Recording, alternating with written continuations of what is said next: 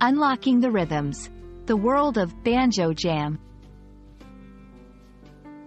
Hello, everyone. Welcome back to our channel, where learning English is not just educational, but also a lot of fun. Today, we're going to explore the meaning behind the phrases banjo and banjo jam. Whether you're a music enthusiast or just curious about English expressions, this video is tuned for you. Before we dive into our musical phrase, let's first understand what a banjo is.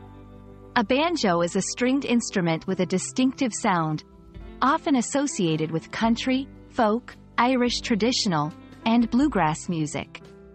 It has a circular body, a long neck, and is played with the fingers or a pick. Banjos are known for their twangy and lively sound, which can instantly uplift the mood of a song. Moving on to jam, this term doesn't just refer to a fruit spread for your toast. In the musical sense, a jam is an informal gathering of musicians where they play and improvise music together without a set arrangement. It's all about spontaneous creativity and sharing the joy of music. A jam session can happen anywhere, from a cozy living room to a bustling street corner.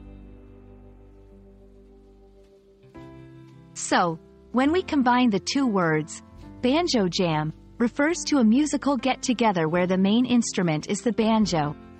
Participants in a banjo jam often play traditional tunes, and it's not just about performing but also about socializing and learning from each other. It's a communal experience where each strum of the banjo strings weaves into a tapestry of melodies and friendships. You might wonder why a phrase like banjo jam is important in learning English. Phrases like these showcase the cultural diversity within the English language and help you understand context, idioms, and the social aspects of language use. It's also a fun way to learn about the cultural activities that English-speaking communities engage in. And that's a wrap on Banjo Jam. We hope you enjoyed this little musical excursion and added a new phrase to your English vocabulary.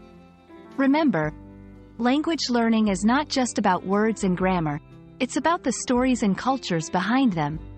Keep strumming the strings of English learning, and before you know it, you'll be playing a beautiful melody of fluency. Until our next video, keep practicing and stay curious.